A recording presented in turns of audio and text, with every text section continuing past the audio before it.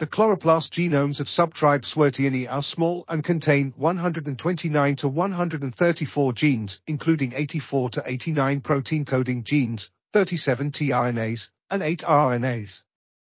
Two mutation hotspot regions, ACCDPSAI and YCF1, can be used as effective molecular markers for further phylogenetic analyses and species identification in subtribe Swertiinae.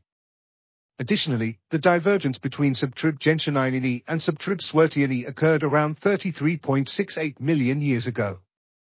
This article was authored by Lucun Yang, Shengxue Deng, Yongqing Zhu, and others.